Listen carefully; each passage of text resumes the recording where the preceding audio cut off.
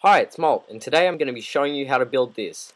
This is a 4-way T flip-flop design that I have built myself, and it is very small, and despite all this redstone on the side, the actual design is only 1 wide. It's just this line here.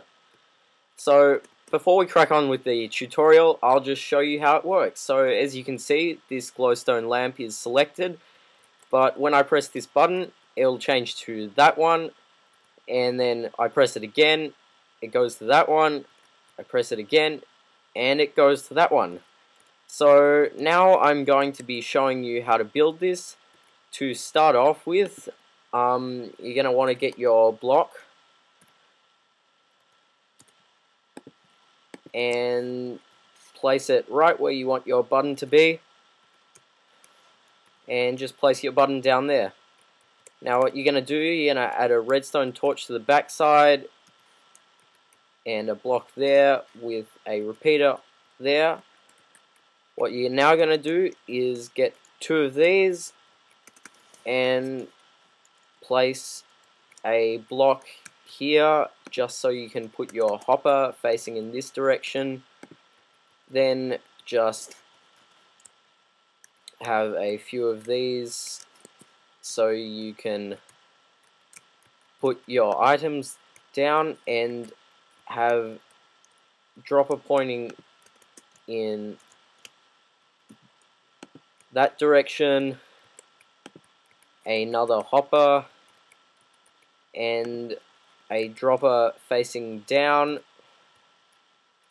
and a dropper facing that way, and also another dropper facing down.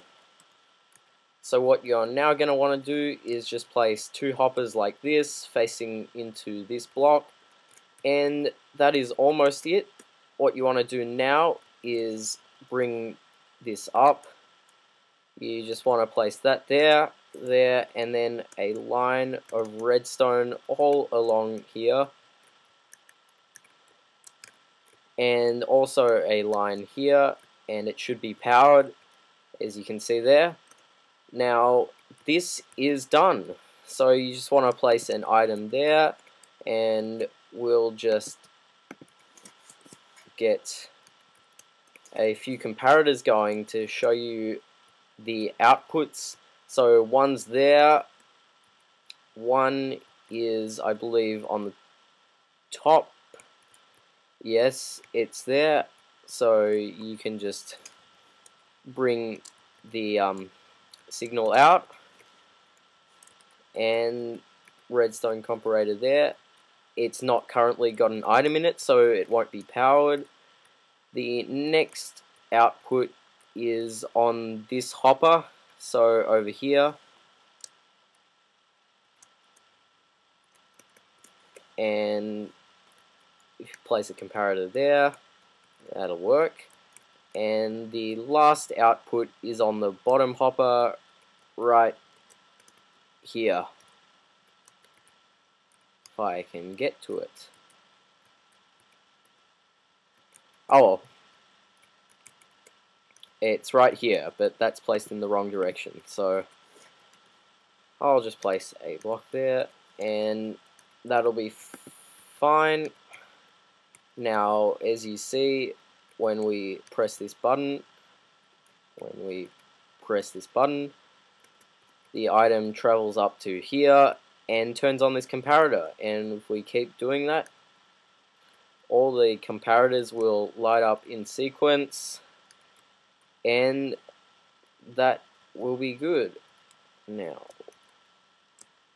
sorry, made a mistake. It actually goes to here, I think. So be sure to subscribe if you like this, and rate it also. It's always nice getting your support. I'm Malt, and this has been today's tutorial. Bye bye.